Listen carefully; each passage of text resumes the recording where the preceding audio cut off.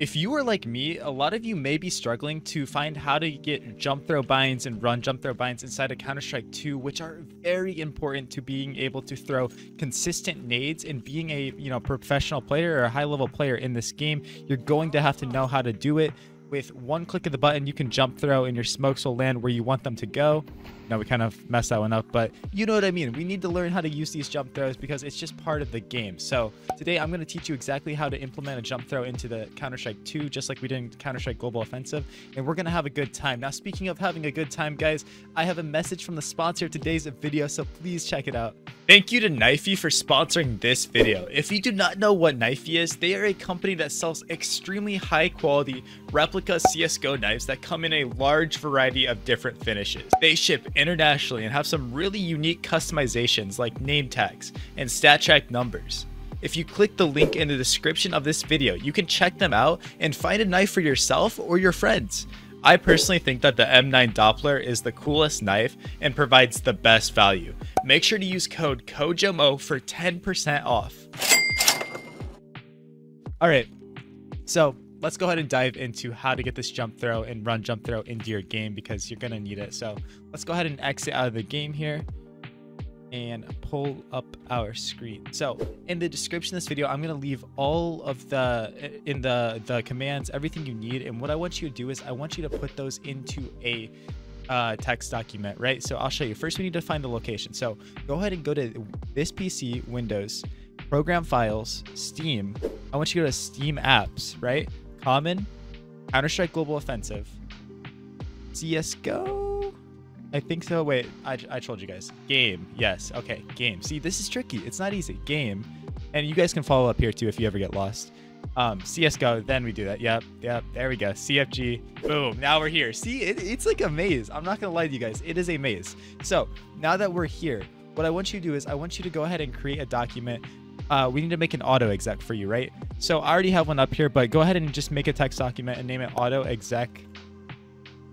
.cfg. And now, like I said, I already did that, so I'm not gonna, I'm just gonna delete this one because I don't need it.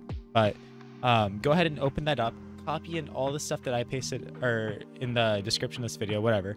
And what I want you guys to do is put that in here. Now I'll explain each and every little item in here. So the first one is your jump throw. So the alias plus boing jump, this string of stuff is going to be your jump throw. Go ahead and change this right here, bind, and change it to whatever key you want. So for me, it's C.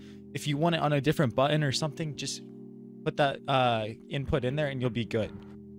Ignore this next part. I'll leave it in the comments, but essentially it just makes it so when you jump with space, it makes it a crouch jump. For me, I jump with scroll wheel and it's a normal jump, but this is just a different way to jump. Don't ignore that.